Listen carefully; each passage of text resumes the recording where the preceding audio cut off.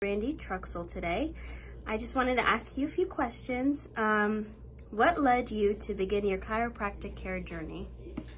Oh, I've believed in chiropractic care since I've been a teenager.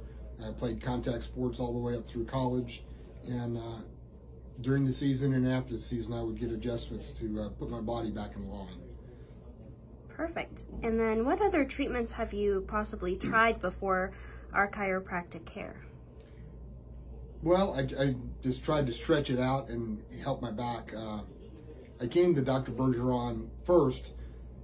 It was really interesting. My family, my kids used Dr. Bergeron and they recommended him.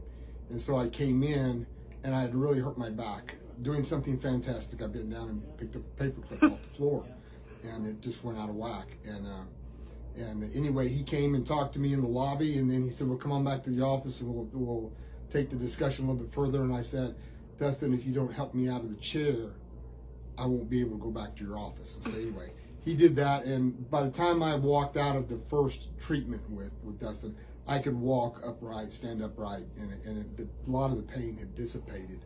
And so I took the treatment then, and then I threw it out probably June 1 of this year, and then he saw it spasm, and then he took care of it from there, put me back in therapy, and anyway, he's done a wonderful job. I'm now back to lifting and running and doing things that I normally do, but to a smaller scale, because he understands my workouts and stuff, and so he helps me. You know, you don't just jump right back into it, but he understands, and he kind of directs me on the weights I can lift and what I can do until he cuts me loose fully. Perfect. Well, thank you so much, Mr. Truxell. Oh, my pleasure.